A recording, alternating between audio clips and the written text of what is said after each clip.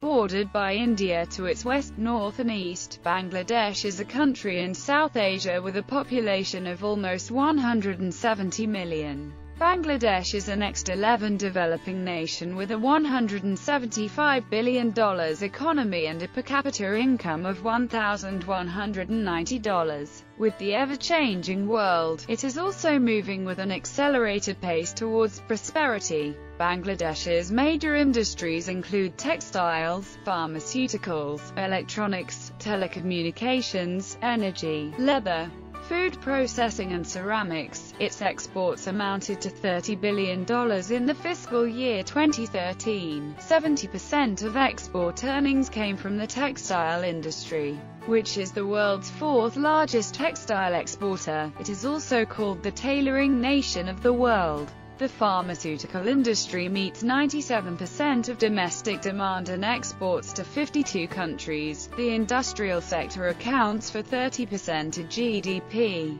agriculture 18% and service sector 51%. The telecom industry in Bangladesh is one of the fastest growing markets in the world, with 114 million cell phone subscribers in December 2013. Service sector is the largest contributor to Bangladesh GDP. In 1980s, its contribution to employment generation had been only 24%, whereas that has significantly improved to back in 2009-2010 to 35%.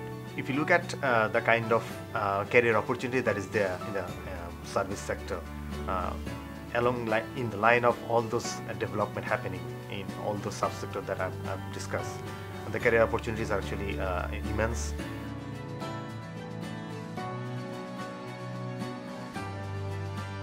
To talk about the power generation scenario of Bangladesh, at national level, in the last 5 years, our installed capacity has increased from 4,000 megawatt to over 11,000 megawatt, and that is a growth of over 2 times. In United Group, our installed capacity about 5 years ago was about 200 megawatts. This has grown to about 700 megawatts in 5 years' time. That is equal to over 3 times. It is an ever-expanding scenario in this country, and the requirement of trained engineers and technical people is immense. There is immense scope of employment for technically qualified and engineering students.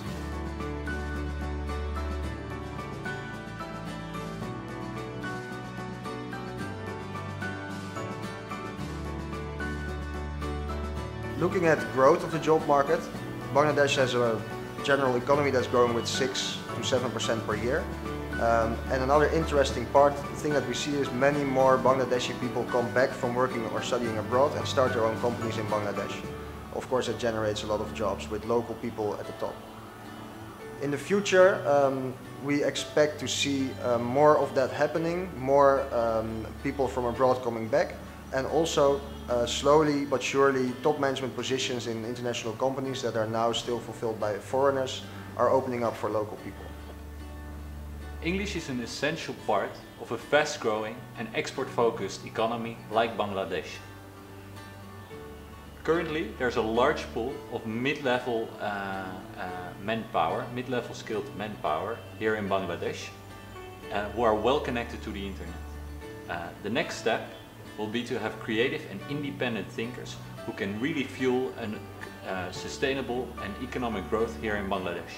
To enhance the quality of higher education and promote dialogue and understanding between people and cultures through mobility and academic, 54 Bangladeshi nationals have been awarded the Erasmus Mundus scholarship, including 11 female students.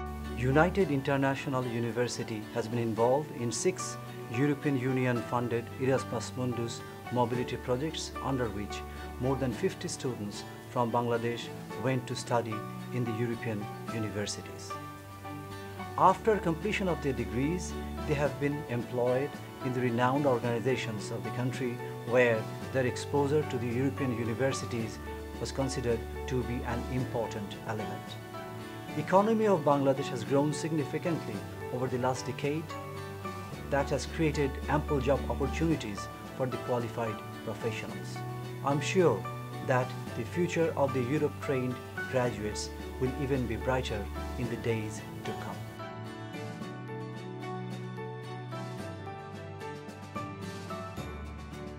Hi, I'm Shohana Mahmood. I'm working as a software engineer at BRAC IT Services Limited. I went to Staffordshire University, UK as a undergraduate student. The opportunity to study in Staffordshire University has a great impact in my career path. It has changed my worldview. I am Mohammad Nadim Chaudhry. I have been to England in the year 2010 to continue a part of my undergraduate study in Staffordshire University, UK. It was a European Union funded Erasmus Mundus scholarship titled as E-Link project. Under this scholarship, I have studied few courses on robotics and control system and also completed my final year project. The project was titled as Intelligent Video Surveillance System. This scholarship was a great opportunity for me to study in a British university. It also enhanced my knowledge in the field of robotics and control system, and overall it has a tremendous impact on my career.